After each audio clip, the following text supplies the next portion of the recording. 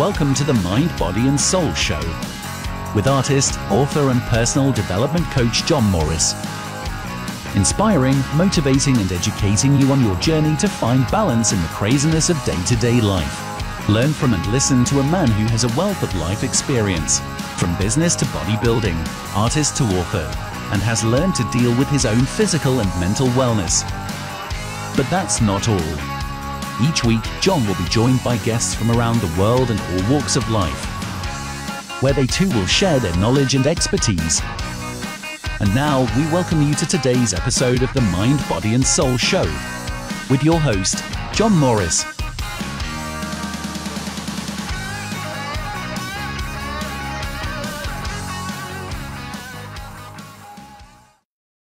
Well, hi there, folks. I hope you're doing great wherever you are in the world today. Welcome to the Mind, Body and Soul Show, where we help you find balance in the craziness of day-to-day life. I am, as always, your host, John Morris, and today I'm really excited because we're going to be talking about a topic, once again, that often doesn't get covered. The topic today is really about marriage and success, and it's really more about the pursuit of success. Relationships and entrepreneurs and business folk tend to be, they go into relationships, but it tends to be one of the most shakiest and most talked about subjects of all, mainly because in the pursuit of success, the family is the thing that's usually forgotten about or sacrificed. My guests today, though, have shared their marriage union for over 37 years, if you can believe that. They have survived and thrived in the world of business and entrepreneurship, and I could think of no two better people to speak on this subject. I'm going to introduce them individually because they're two incredible human beings. Firstly, a man who took a company that was losing $1 million+ per year and turned it right around to make it one of the most successful, if not the most successful wrestling companies in the entire world. He's an entrepreneur, he's an author and a podcaster in his own right with his successful show, 83 Weeks. He is the awesome Eric Bischoff. And before I bring them on, we're just going to introduce his wonderful wife as well, podcaster in her own right with her podcast show, We're Talking Shift, health and nutrition coach, author, and my friend, the awesome Loree Bischoff. So welcome to you both. How are you doing today? Doing great. Excellent, John. Thanks for having us. I got my jar of moonshine here. We're famous for moonshine here in the States. I like to start my day with a little moonshine. Room temperature, of course, no ice. So if it's that kind of morning, is it, Eric? Yeah, no, it's gotta hydrate, Absolutely. I've got my bottle of water beside me, and I know, Loree, you've always got yours as well. How's the weather out there for you guys? It's beautiful today. As a matter of fact, Loree got me up early, so I was prepared for this, and I took my dog Nikki outside and went, wow, this is going to be a beautiful day today. Probably mid-50s Fahrenheit, not Celsius. Nice. And a little sunny, but gorgeous, actually. Good. And it's actually been, Loree and I, we always laugh about the weather whenever we're doing our show together. The weather outside has actually been very warm today, unusually warm for this time of year. And we're only just putting central heating on now, folks. So we're into November. We're in Scotland and we've survived until November before putting central heating on. So that's a big success thing for sure. Okay. So, Loree and Eric, you guys have survived 37 years of marriage, which is a phenomenal thing in itself. Absolutely incredible. Briefly, how did the two of you meet? I forgot. It was a long time ago. I need my Prevagen. Prevagen, please. Prevagen on the set. I call him Mr. Romance. No, we met at a time when I was kind of dabbling in the fashion model business, and Loree and a good friend of hers had created their own agency. Loree had been modeling for a long time, since she was just a youngin', as they say here in the States, just a youngin'. Nobody says that here. Well, they do in Alabama. I was just there last weekend. We're in Wyoming. Nobody says that here. But she had been modeling since she was a child, and her and a friend decided they were going to start their own agency, and I happened to wander in one day looking for a gig, and I looked over, and Loree was standing. She had her back to me. She was doing something, and I was out in another part of the office, but I took a glimpse in her office, and I said, how about that? And that's where it all started. It's a true romance story, isn't it? Again, really. see? Yeah, Mr. Romance. Hey, I'm being authentic, right? That's what we do here. Absolutely. Yes, because there's a lot of people that will say, "Oh, we met," and eyes crossed lovingly across the room. You know, Katie and I, we met online. We had our first date, and everything just clicked. It was not one of those whirlwind romances. She initially saw my profile picture and thought I was a really old guy, and then she saw a little bit closer and was like, "Oh, wow, he's actually not." So there you go. One of the interesting things I find about relationships in particular with both the people that I work with and friends and things is the difference of personalities. And I'm really intrigued to ask you both how your personalities differ one from the other. Well, I would say Eric is got the ability to really, really focus. One of his traits is he can kind of just block everything else out and focus on one thing and stick with it until he's done. Whereas I have a tendency to spin a lot of plates at the same time, which sometimes is really fun because I like the variety of doing a bunch of different things, but also having the ability to focus on one thing and block out other things is something I have to work at. So I would say that's a big difference between the two of us. I think Eric's a big picture thinker, and I'm a detail person. So I think we complement each other a lot in that respect. I'm extraordinarily organized and detail oriented. And Eric is very much focused on the end game and just knocking down the big things to make the vision, happen. I think that's really, really cool. Yeah, and I'll take that a step further. I think at the core, Loree is a much more pragmatic person than I am. She's more organized, even in just day-to-day living, than I am. Throughout my life, adult life at least, have probably reacted more emotionally to things, where Loree tends to react a little more intellectually than I do. So I think that's a big difference at its core. And it, again, we complement each other in that way. She's talked me off the ledge more times than I can count. But it's helped balance me in that respect. It's great to be an A-type personality, which I think I am. I'm very aggressive. I see big, all that happy stuff that sounds great. But on a day-to-day basis, it can sometimes be a real problem when you're reacting emotionally to things instead of kind of breaking them down into little pieces and attacking them more intellectually than emotionally. That's really interesting because both Katie and I share that same thing. In a previous life, I was the one that she frequently had to talk off the ledge, and I don't know if it's whether something to do with the entrepreneurial personality, the business mindset almost, or if it's just that I was in a completely different space and time and everything. Whereas now, it's more of an equal footing. So and sometimes I think with business, it's important, I think, to have that mindset of, you're going for it and you're passionate about it. But then I suppose it's how we do it and not flying off the handle and everything. So that's really interesting for sure. But did you think that personality really helped you in business, Eric? Sure. Yeah. Of course it did. It also cratered me a few times too. As I kind of step back at this stage of my life, it's a lot easier for me to kind of step back and look at things more honestly than perhaps I did in the past. And there's been multiple times when my aggressive personality or the big picture approach has benefited greatly, but there are bodies and opportunities that I left behind as a result. So that's all right. They'll never find them out back there. But it is interesting, because I know Katie said to me frequently when we very first got married, she was like, "You weren't like this when we were dating." And then, a whole sequence of events and things had happened. And it was almost like, had she known, what was to unfold and to go through, it's like, she still would have gone through it. She, you know, I've asked her straight out, and she, you know, she had said that.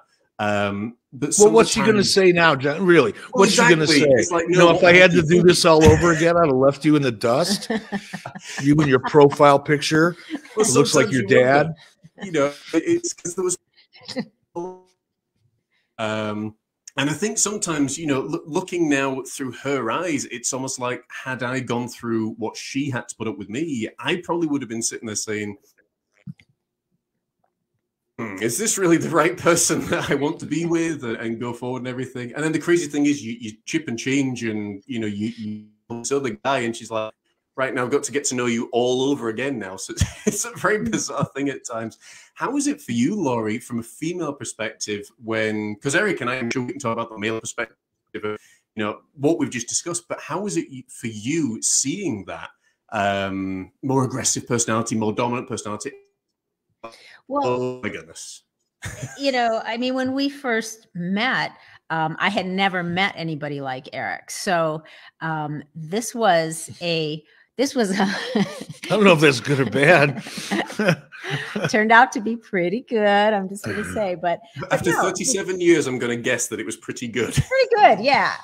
We're out of the testing zone. But no, I was a very open-minded person, and I was very up for adventures. And but I was a very positive thinking kind of person. But I wasn't necessarily a big picture person or a kind of blaze my path person, I guess I could say. And so when I met Eric, and he's got big ideas, I was very excited about that. It seemed like we just had so much fun together. And it was just, it was really cool to be with somebody that was such a different kind of personality than I had experienced before. So I didn't have brothers. My dad wasn't that kind of personality. The, you know, people I had dated prior didn't have that kind of personality. So this was new for me, and it was really fun and exciting. That's really awesome and really interesting as well. One of the questions, I suppose, that include we're curious about. Obviously, we've both been successful in business, and we've got an event coming up this weekend, which is, you know, talking about the new psychology of winning, whatever that means these days. I've got my own thoughts on it, my own ideas. I think, thinking about this. So in the pursuit of success, a lot of people tend to neglect the things that really matter in terms of the family, in terms of your kids and you know, husband, wife, whatever it might be. How did you guys stay grounded, I suppose, in the big business niche you took care of home life? I don't know. It wasn't a conscious effort. I didn't have to discipline myself. I don't think Loree did either. I'll just speak for myself.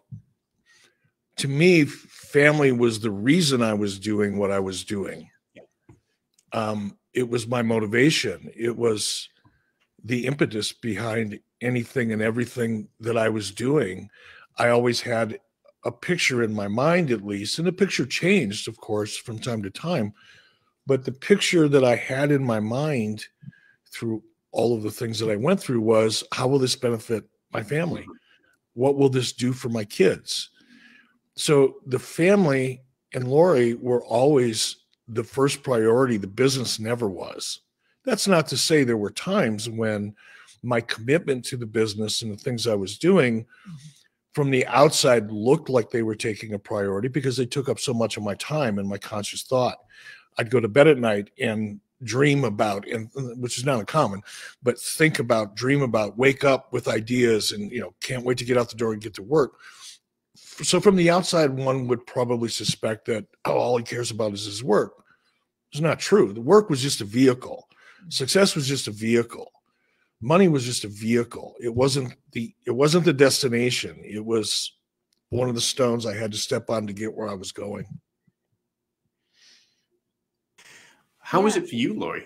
Yeah, I think that's that's exactly what I would say as well. I mean, I think that we were able to maintain our focus on why we were doing any of the things we were doing.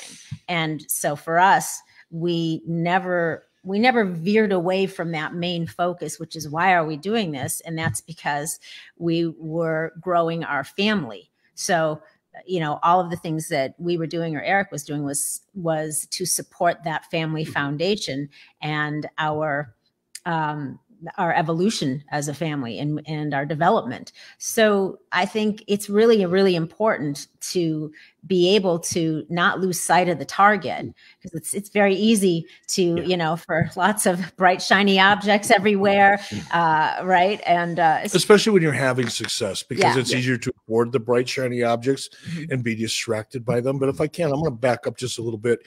This commitment, natural commitment that we had to each other and to our family, our kids, existed before success. You know, before we were successful, and you know, you define success in different ways, but there was a period in time where financially and critically and all the other ways, you know, I guess we were successful.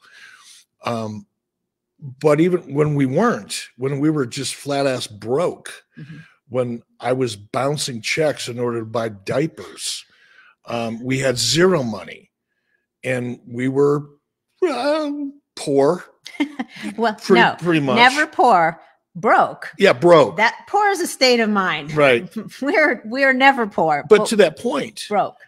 Even when we shouldn't have, by any estimation, gone out and had dinner together, or gone out for, you know, drinks and to hear our favorite band, or had our what we call date nights.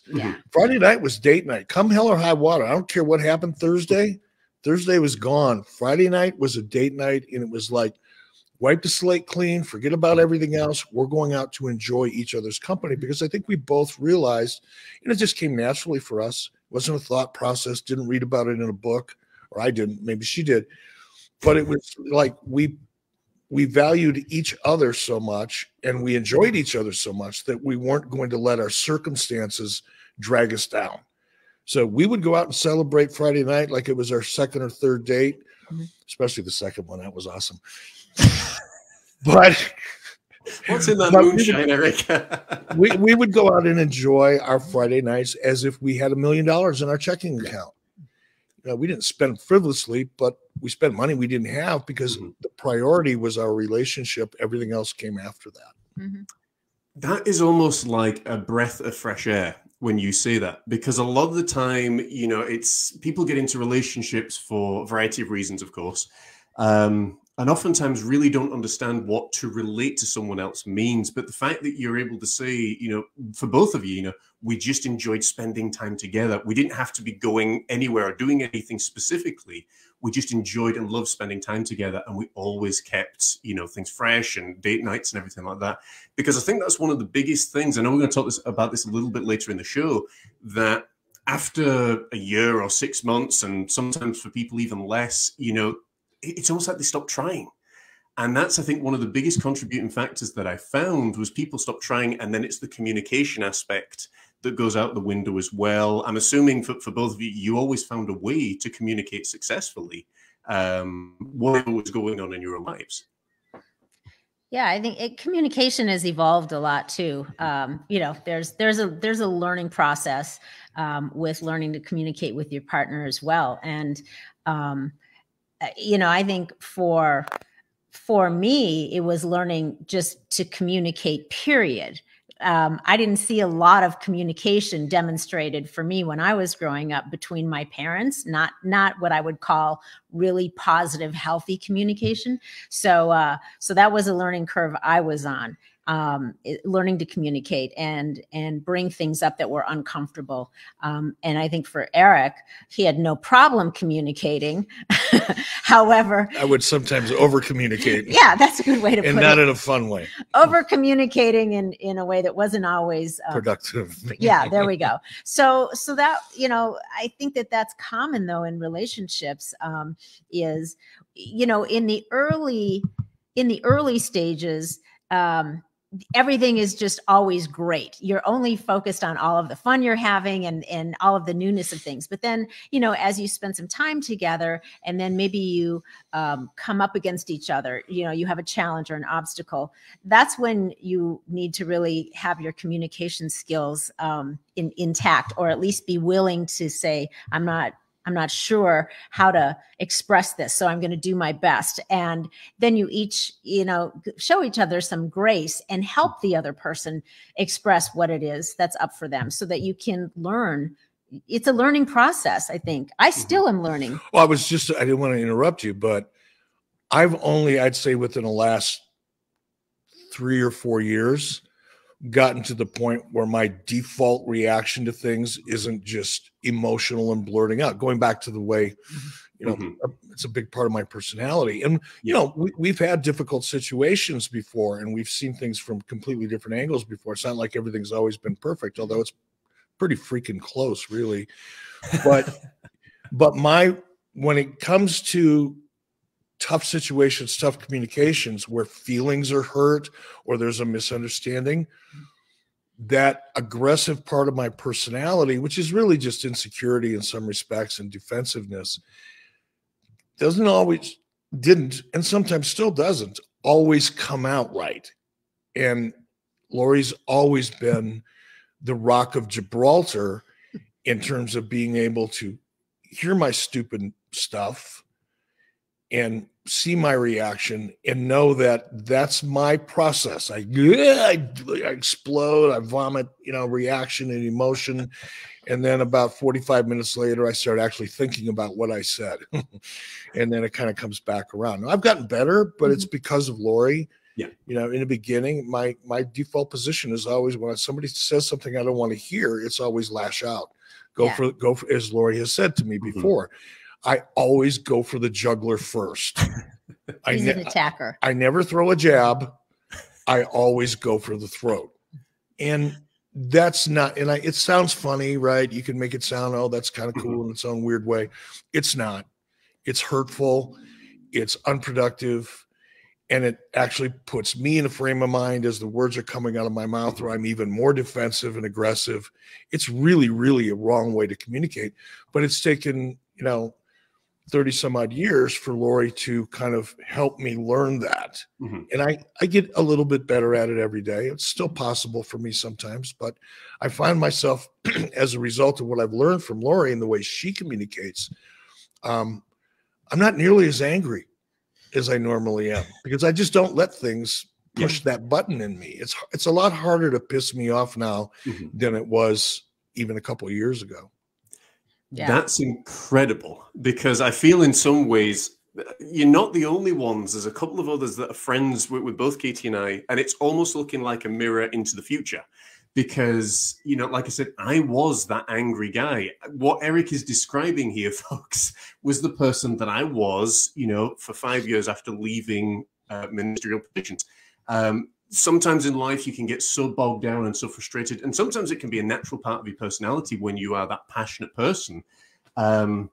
When you don't necessarily always think clearly, you tend to speak, you know, before you have really thought, because that's, believe it or not, the way that your brain is designed. And then you look back and it's like you're exhausted, your wife's in tears, or your husband's in tears, or, you know, whatever, and you're like, oh my goodness. And oftentimes it's the same situations that go round and round and round, time and time again. And that's what we came up against so many times. It was never about money for us. It was often about family stuff or stuff that was going on with the church. And certainly for me, when I found, you know, just that peace and I let all that stuff go, there are still times, like Eric says, you know, that, you know, for me nowadays, it's more rare, which is wonderful. I love being peaceful. I just genuinely, I absorb it as much as I can, because being angry for me caused so much, you know, illness and change of genetic structure and things. And it was just, like Eric was saying, it was not productive. You know, it is what it is. I think oftentimes people go into relationships thinking that you're just meant to know how to be around the other person. And You know, it really isn't that way. You know, like they were saying, you know, you've got to communicate. You've got to figure out how to communicate as well. How much do you share? How much do you not? You know, and choosing your right times. For Katie and I, we refuse to have in-depth discussion or meaningful discussion regarding, you know, making big decision stuff when we're both tired, when we're both hungry, or when we've both just come from, you know, busy situation. So I don't know about you, the pair of you, if there's a time that you notice that you're like, yeah, we're not going to talk about this right now because you just know. Yeah. Hunger is a good one. This person and our kids inherited that gene too. When they're hungry, they're hangry. So yes. Talking about anything other than what should we eat is usually not a good idea. I used to have a business partner years ago, Jason Hervey. We had a television production company together, and we were based in LA, and we were having a lot of success. But Jason always used the acronym HALT. When you're hungry, angry, lonely, or tired, don't talk to anybody. Stop. HALT. If any of those conditions exist, feed yourself, let your food digest, and then have a conversation. So hungry, angry, lonely, and tired, halt. Stop whatever you're doing. Don't do it with any other people because you're going to piss them off or hurt their feelings. So that's good. That's mine. I think that's fantastic. I really do. I've not heard that one before, but it is so true. I mean, for me, it used to be standing in queues, you know, when you go into the supermarket or shopping mall or whatever. And if you're hungry, if there was a bit of hair that was in my face, or if it was warm and there's other people around me, I would. No, I'm not ashamed to say it because I don't hold any, you know, shame or anything. But there'd be times where I would get more and more frustrated, and as I got more and more frustrated, I would get more and more vocal to the point that the people surrounding me was like, "Okay, we really need to check out really quickly because this guy's, you know, he's going to blow in any minute." I mean, if nothing else, it made the queues go quicker, you know, and we got out there and I got fed. But yeah, but at the end, but at the end of it, in the process of reacting that way, you probably left that store, grabbed whatever you grabbed, got in your car, and you were probably you had a hangover. You had an angry hangover.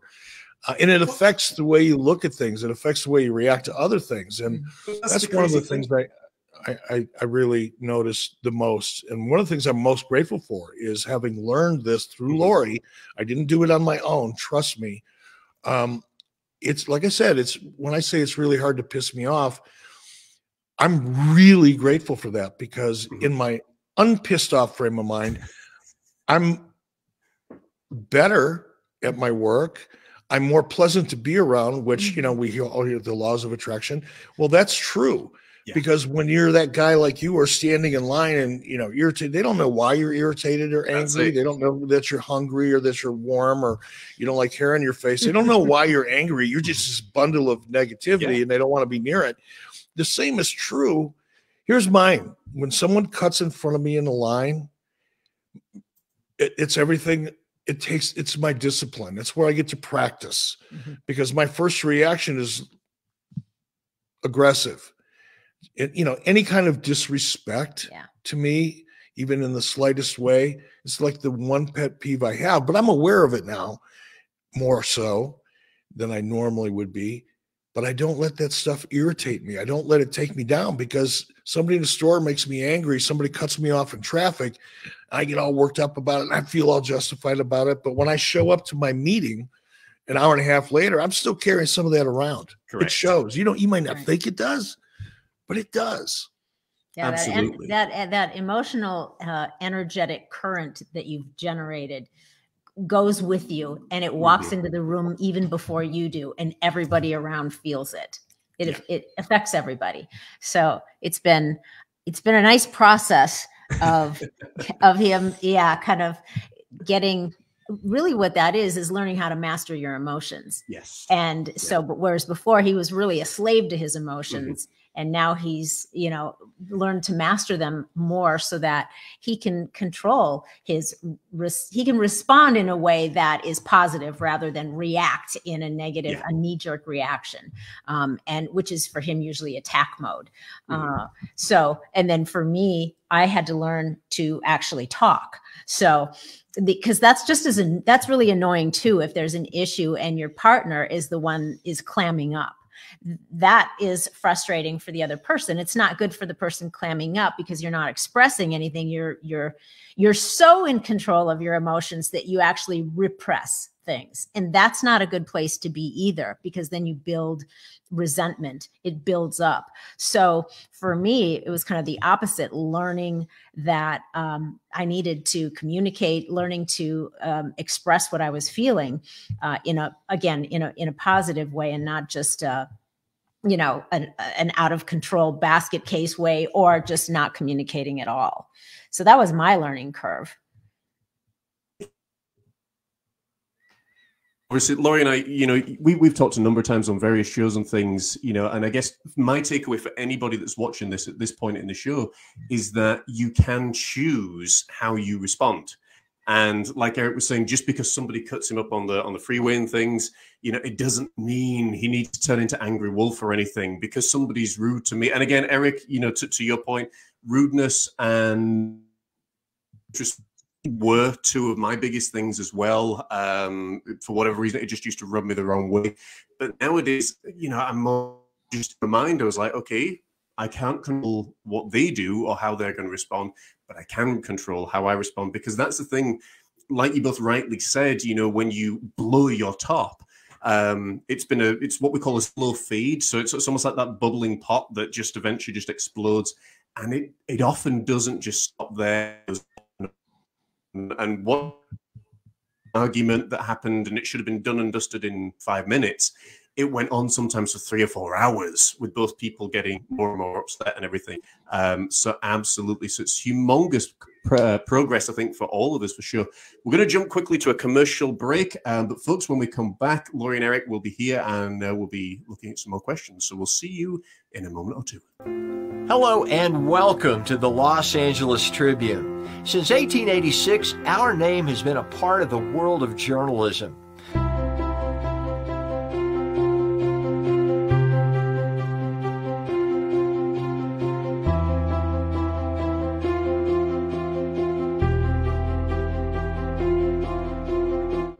We have earned a reputation for being a publication that practices integrity, authenticity, and responsibility. For general inquiries, contact today. Thank you on behalf of the Los Angeles Tribune team. Okay, folks, we are back, and we are talking all things about marriage and in the pursuit of success with Loree and Eric Bischoff. Thank you so much for being here, of course, and for you guys to stick around.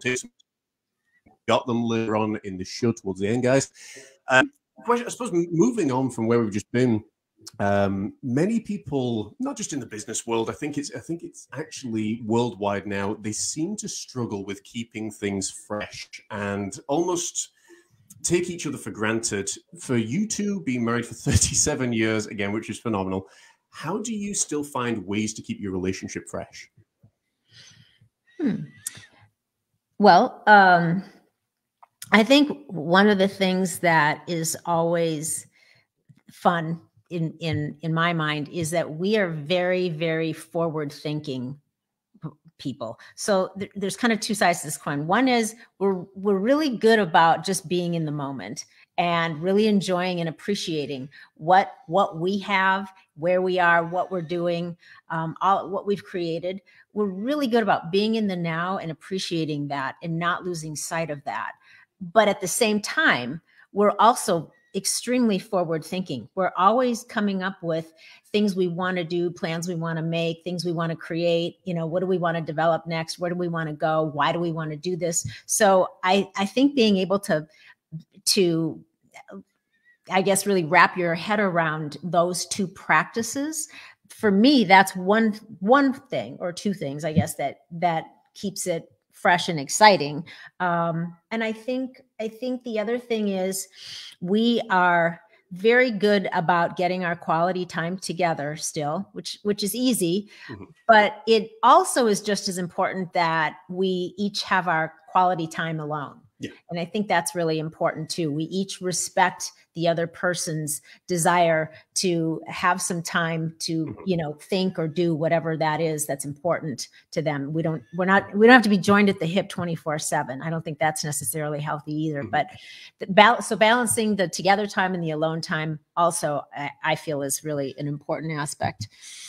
And I guess all of this is kind of connected, but Loree's just fun. She's got a great sense of humor. She's very creative. She's got a great imagination. She's got a very high-powered intellectual curiosity about things.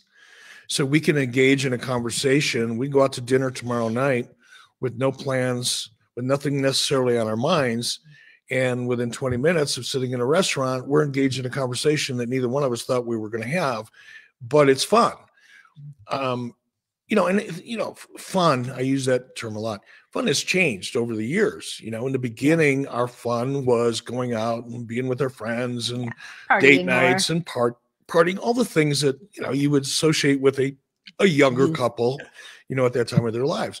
That kind of fun was, and we had lots of it. As we got older, our idea of fun changed. And certainly when you have kids, then your idea of fun changed. But we just have fun together, which makes it easy, and it is sense of humor. And Loree talked about, being in the moment, and some of those terms are so overused and abused, and people don't really know what it means when they say it. But I think one of the advantages of learning to just appreciate the fact that, hey, I get to go out and have a cocktail and have dinner with my beautiful wife. Not a lot of people get to say that. Some people never have. So once you're grateful for the little stuff, it becomes so much easier to have fun, because you're not wishing you were doing something else, or thinking about what you're going to do next week, or thinking about your job, or thinking about this. You're just out in that moment, enjoying company, and fun can come in so many different ways at that point. It doesn't have to be going out to a fancy restaurant or 4-star hotel, or jumping on a plane and flying to an exotic place. It doesn't have to be your vacation. Right. You don't wait all year to have fun for 2 weeks. We have fun going out for dinner. We have fun taking our dog for a walk. Yeah. We literally, to make that point even more, back pre-children, when we were broke, we had just as much fun spending, $4 on some cheap champagne and fake crab legs and having brunch together at home. We had just as much fun doing that as we do, now going to another city, staying in a nice hotel, and having a really nice dinner somewhere. The level of energy and fun and enjoyment we have is the same, no matter what that outside thing is that we have going on. So I think that's really true. And the thing is, I think a lot of people literally start minimizing their fun, actually ruining their fun with their partner, because they stop focusing on the right things. They start focusing on the things that start to become annoying to them, or that they don't like, or what they think needs to change or isn't right. So rather than disciplining yourself and keeping your focus on what is good about what you have, what is good about your relationship, what are you reminding yourself what you really love and enjoy about your partner, because it is really easy. We see it all the time for people to just, the focus just drifts over to all the things that they think are missing, are wrong, are not right, are bad, are grass is greener. Yeah. And that's an easy trap that so many people fall into. And again, it is all about managing what you're thinking about and focusing on. That's a huge part of it. Yeah. Well, it's like we talked about on your show, I think last Friday or the Friday before, all about the mindset. And, you are going to attract whatever you focus on. If you focus on, hey, my partner is a, fill in the blank, in a negative way, that's all you're going to see about him or her. If you're focusing on, like Eric was saying, his beautiful wife, and you go back and listen to the words that Eric was using. you know, it's still very, very important about your words, about how you think about the other person, because that's what comes out of your mouth, you know. And even when people say something in jest or joking, it's still coming from a place that's in there. So, you know, to Eric and Loree's credit, you know, they're still finding fun and looking for fun in the simplest activities. Katie and I went for a beautiful walk this morning and was surrounded by birch trees, you know, just 5 minutes away from our home. And we just loved it. You know, she's at work and I'm here now, but it was something that we had because it was that moment we have together. What I found actually during lockdown was that Katie and I were both, thankfully, we're obviously in a bigger house now, but we were working together, you know, 24 hours a day. And I'm just thinking, you know, had I not gone through those changes that I'd gone through, it could have been a very miserable experience, I think, for both of us. But at the same point, you know, all of a sudden you realize we work really well together. We enjoy being together, you know, and now that we're in the studio and things, you know, yes, it's a big enough room where I do my art down the other side of the room and she's up here, you know, working on the books and things. And we have fun sometimes just chatting, you know, and it's the simplest of things that you get the work done. You just enjoy being with each other. But once you start to focus on the negative things, what's, you know, in your mind, at least, wrong with your partner, I think that's actually when relationships can start to fall apart. Any thoughts on that? I think whether you're focusing on something that's irritating you about your partner, or you just focus on something that's irritating you about your situation or your moment, your condition, whether it's work or financial, or you don't like where you live, you don't like your apartment, you don't like your home, you don't like your car, your body. Yeah, your body. You know, there's a lot of things that I mean, oh, come on, it's life, man. There's a lot of things that can distract you. And I think it's, as Loree said, having the mental discipline and control over yourself. So when you catch yourself, when I do this every day, I do it every single day. When I catch myself thinking of something negative, I say a little prayer, which always opens up my mind. It always grounds me in the moment. I start thinking, wait a minute, what are you complaining about, you dipshit? You've got everything. You know, you've got your health, you've got a wonderful family, you've got opportunity, you've got all the things going. What are you complaining about? And the minute I say that to myself, it changes. But if you don't have, if you're not aware, because I think sometimes, I know, I'll speak for myself. I only know myself, kind of. But it's so easy, especially if you're an entrepreneur, right? Because there's always something that's not going the way you want it to go. If you allow yourself, while you're out having dinner or going for a hike or whatever it is you're doing, if you're thinking about those negative things or those challenges, you're not really there. You know, you're not really in the moment. God, I'm using the hell out of that term that I don't like, but you know what I mean? You're not really there. You're only half there. And then the other person feels like, I guess I'm not that interesting, or, oh, I don't really have anything to say that's important. Yeah. And that's kind of like the beginning of a bad situation too. Yeah, that's it. That's a great point too, because right now, I guess it's been a while since we all have phones, you know, attached to us like another limb. It's really easy for people to get into the habit of not being in the moment. You're sitting there with somebody, or you're having a conversation, and the other person picks up their phone and looks at it. And the message that communicates is powerful. Yeah. And it's not good. Not in a good way. And so that's a distraction, though, that's, you know, become an addiction really for so many of us, that we have to really, really pay attention, because it becomes autopilot. You become like Pavlov's dogs. Every time that phone pings or vibrates, whatever you're doing comes to a screeching halt, and it grabs your attention. Or what's worse, I was out of town last week at a business meeting with 3 or 4 people who I love them dearly. They're very close friends and business partners. I enjoy their company. When we're together, it's almost always productive, and it's wrapped around a lot of good times. But I remember it was last Thursday. I was sitting in an office. I flew, you know, took me all day to get there. I had to fly there for this meeting. I stayed there for 2 or 3 days. My time is very valuable to me, whether I'm just sitting out on my deck with my dog you know, smoking a cigar and drinking a beer, or whether I'm working or whatever. Even when I'm not doing anything productive, that's valuable time for me. Mm-hmm. So for me to jump on a plane, fly halfway across the country, sit in a room full of people, and I noticed at one point, people aren't talking on their phones. They're looking at their phones and having conversations, looking at, yeah. And then they're, you know, in the midst of another conversation. And again, thanks to Loree, now, several years ago, mm-hmm. I'd have pulled the pin on that grenade. Yeah. And I would have let that shrapnel fly, and whoever survived, whoever didn't. It wouldn't have mattered to me. But I kind of kept my mouth shut and didn't let it anger me. First and foremost, I didn't let it irritate me. And then found a way to, by, you know, forcing people to kind of engage with me, put their phones down, and then we went along our merry way. But again, that's an example of allowing you think you're in the room, you're sitting there, everybody's in that meeting ostensibly to make progress, but they can't get off their phones to do it. That's another, it's disrespectful is what it is. Yeah. It's crazy, the fact that people have now become so conditioned. And Loree, you're exactly right. I'll be speaking about this, I think, at the end of next month.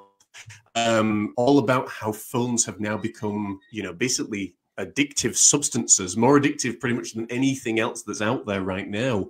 And the issues that that's causing with the eyes and the brain and everything else. But that's a whole nother topic for another time. One of the things that I want to ask for both of you is, because I know we've touched on this a little bit briefly, but in every relationship, there are bumps in the road. How did you weather the storms? Well, I would say we only really, honestly, had a couple storms, what I would call a storm. You mean personal relationship issues? Yeah. And so, and they were relatively minor in the big scheme of things. I mean, so I think on that note, whether you have lots of storms or, you know, whatever, I think it's really important that you have the ability to forgive your partner. Forgiveness is a really big, important aspect of growing together in a relationship. If you can't, you know, be the one that needs to forgive the other person, then you obviously have some more communicating to do. And the person that is asking for forgiveness, if somebody has said something or done something that they feel they know that they shouldn't have said or done, and it was wrong, and they've apologized, have you apologized in the right way? Did you really apologize? Are you really sorry? And then why, and what are you going to do about it? Like, you know, are you going to change your behavior or whatever? How do you make amends? So I think on both sides of that, whether you need to be forgiven or whether you are the one doing the forgiving, that is something that is critically important. And there are people that I've worked with, couples that sometimes somebody will say they've forgiven, but then their actions moving forward don't actually indicate that. Like they're still in various ways sort of punishing their partner. That's not really true forgiveness either, just because you say it, but then you don't move forward, you know, with that burden off of your shoulders. If you're still punishing your partner, then you haven't really forgiven them. You haven't worked through whatever it is you need to work through. So I think that's a big one. Well, you've had to forgive me more than I've had to forgive you. So you're the authority on that. I don't know about that, but I think that also, you know, inevitably you will run into challenges. Mm-hmm. I mean, that's just part of life. If you don't, then you're not really living, right?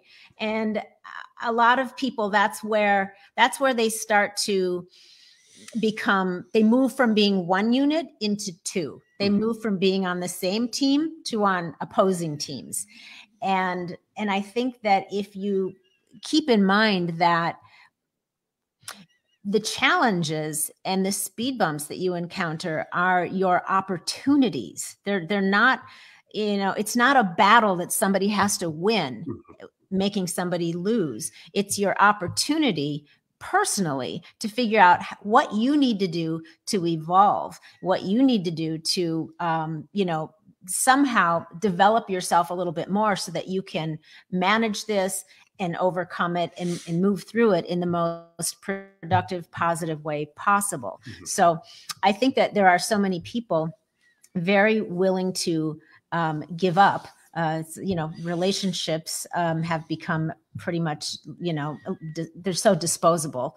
And not that that's a new thing, but what's new is that I think is that people aren't willing to even try to in an honest way. Yeah. It's just easier to say, okay, we're done with this, let's move on. But when you haven't figured out and learned how to move through those challenges in a positive, productive way, then what happens is you get rid of that person and then you go on to the next one and you repeat the same thing. And so people go through their lives, go through these relationships, never really figuring out how to make it work because they haven't turned the spotlight around to themselves, their own beliefs, their own behavior, and the things that they need to do themselves to develop more and in order to manage things better. And then it's so sweet then when you do that, when you overcome the challenges, when you figure it out, whatever it is that's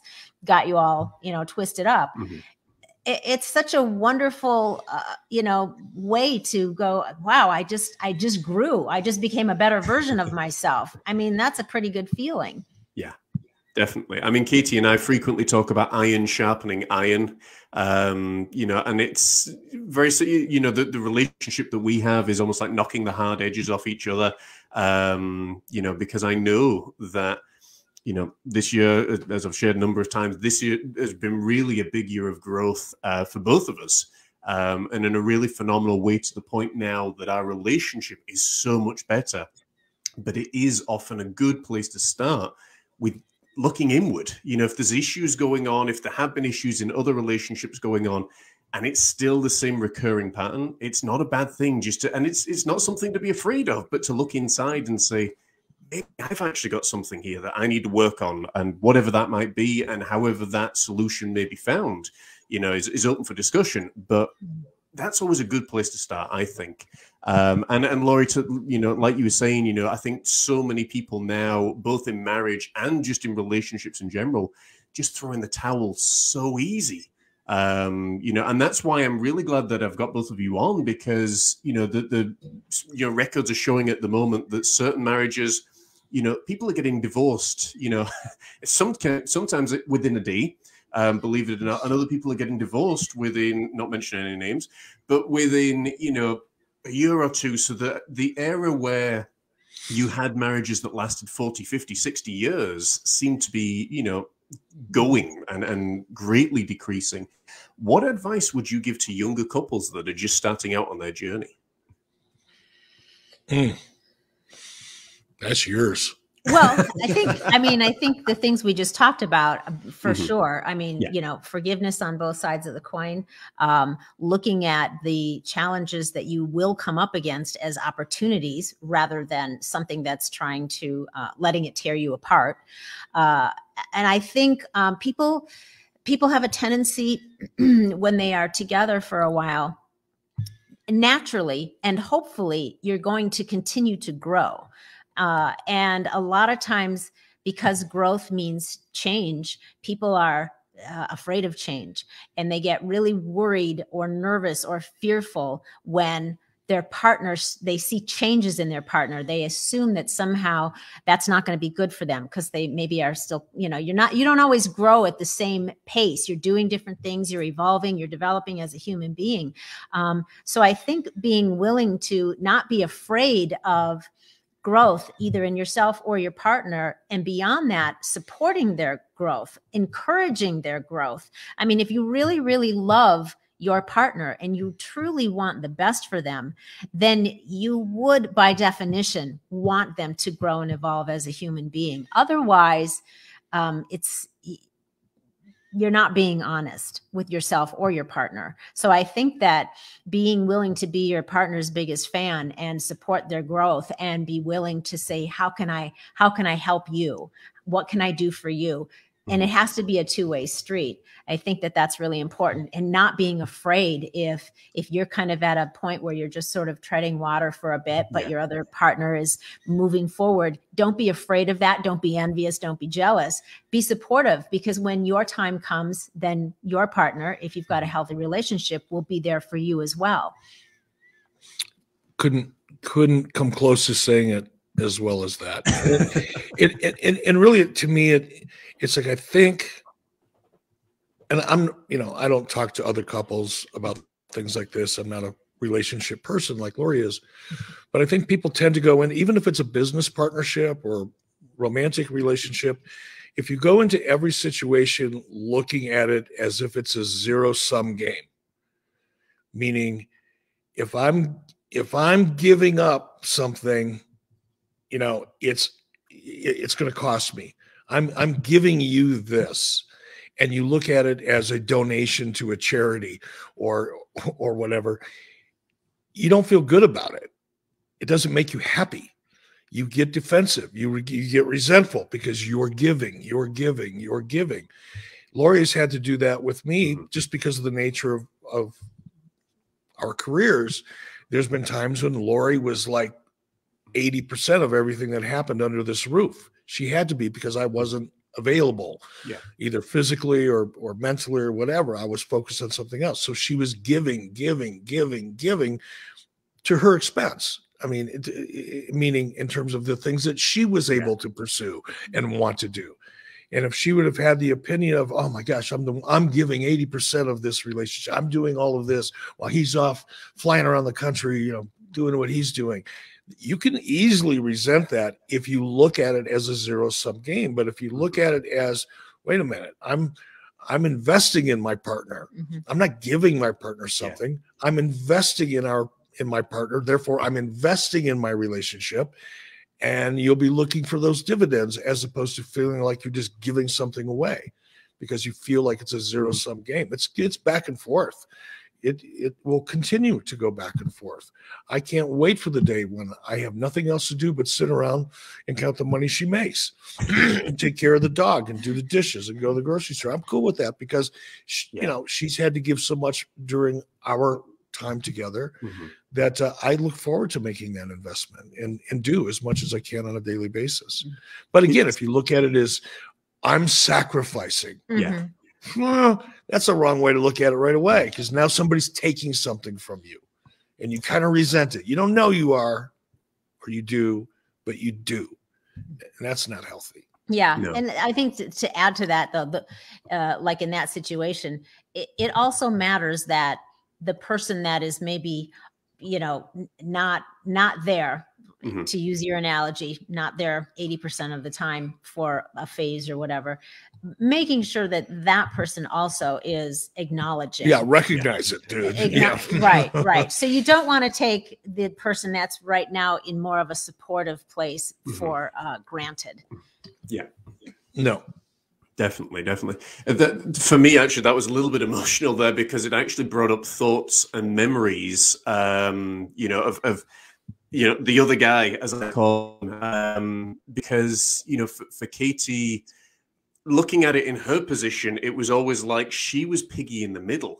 She had me on one side, and then if she was dealing with family or there was conflict that were there, she always felt like she was that person in the middle, as opposed to, and I did, and hold my hands up, frequently, that I would say, well, why are you never on my side? And it's how about, well, hang on, how about you be on her side?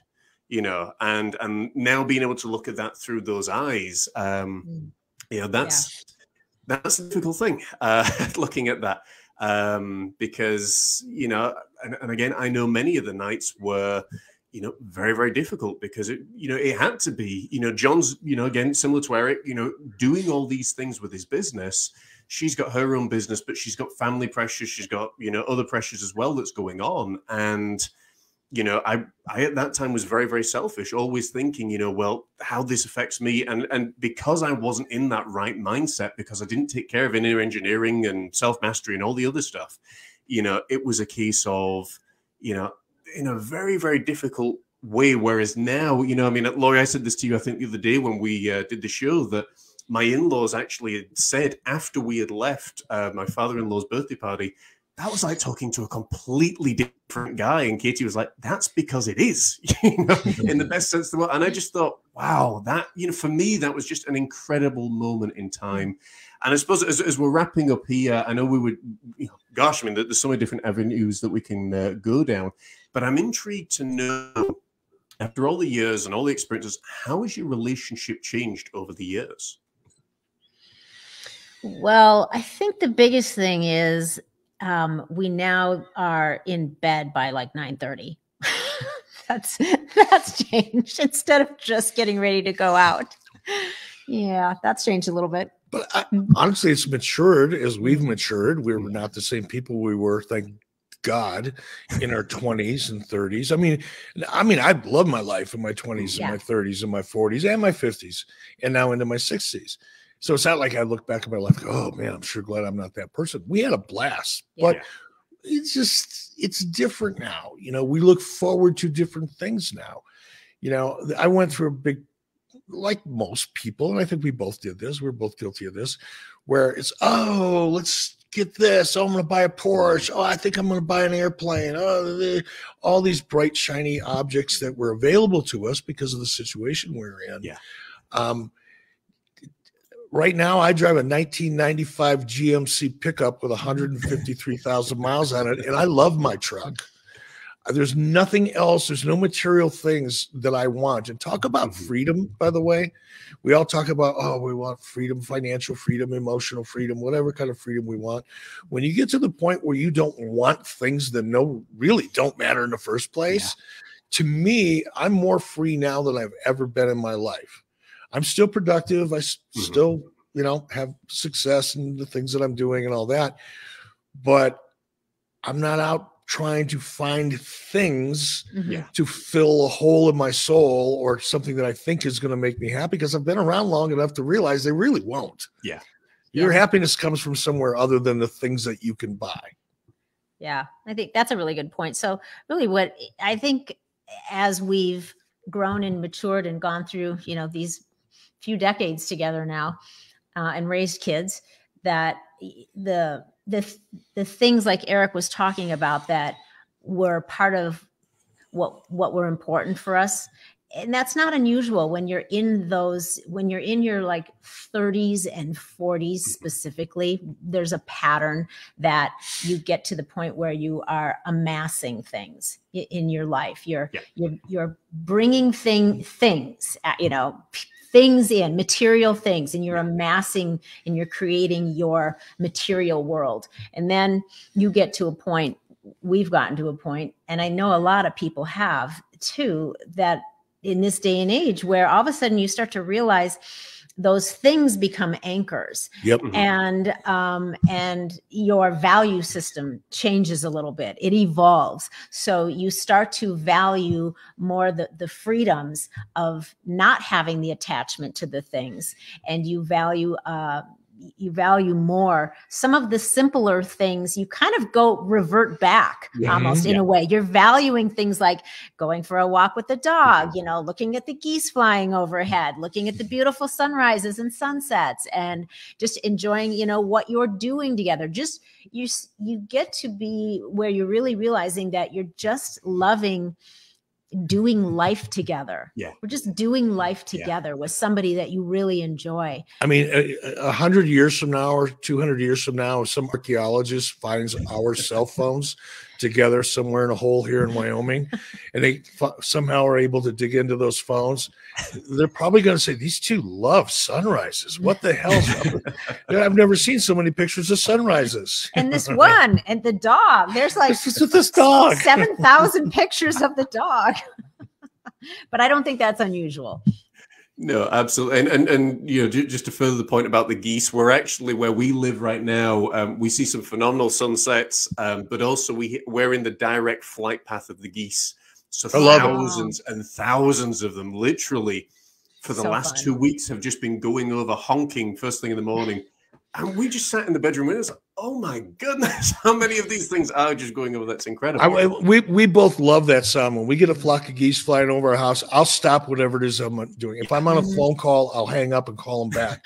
I mean, I just love this. It takes me to another place, and I don't know why necessarily.